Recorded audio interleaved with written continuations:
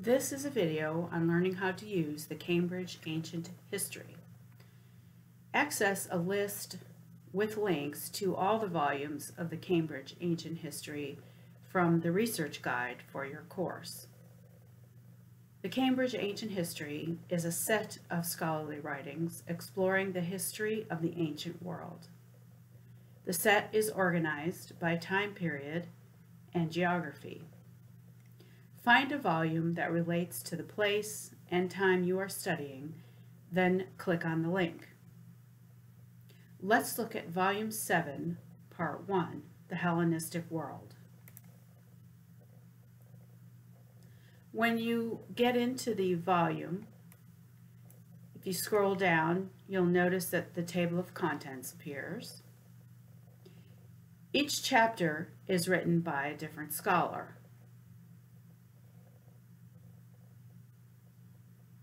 The Cambridge Ancient History should be treated as a secondary source for citation purposes. That is, you will need to cite the item you use as a chapter in an edited volume, giving credit to both the chapter author, in this case Edouard Will, and the editors of the volume. And you can find the editors of the volume right underneath the title.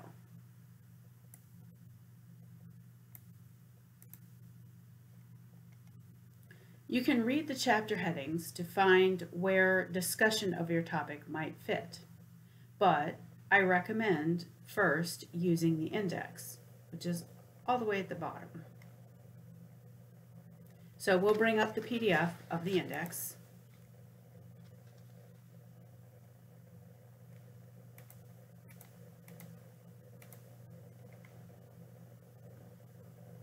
For this course, several index headings will be useful. For example, the word religion, the names of specific gods, such as, for example, Isis, and also the heading gods will be helpful. And there may be others that you know of from your own readings. Let's look at the heading for gods. So we'll scroll down there.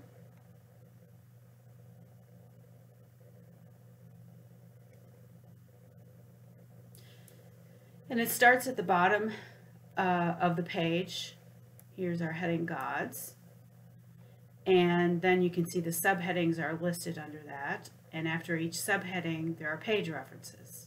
I'm going to scroll up to the top of the page to see the rest of it. So still in the heading gods, subheading cults, discussion of that is on 314 to 15 in this book.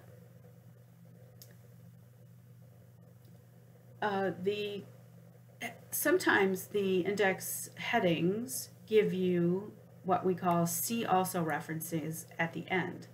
So in this example, see also dynastic cult, festivals, hero cult, etc. These are other suggested headings that you could look under in the index. So that might be helpful to you. If we are interested in aspects of Greek gods abroad, we would want to take note of the pages 168 to 9 and 315 to 16. So we will note those pages, then return to the table of contents. In the table of contents section, notice on the right-hand side it tells you the page ranges for each chapter. So if we're looking for pages 315 to 16, we'll simply find those in the table of contents, and then it'll tell us what chapter we need to be in. So we need to be in Chapter 8, Cultural, Social, and Economic Features of the Hellenistic World. Clicking on that chapter brings you to a page where you can view a summary of the chapter. Notice the options to save the chapter, PDF, send it to your Kindle device, save it to Google Drive, or save it to Dropbox. So you would want to open the chapter, download it, whatever is your preference, and then find the pages that refer to the index heading for pages 315 to 16.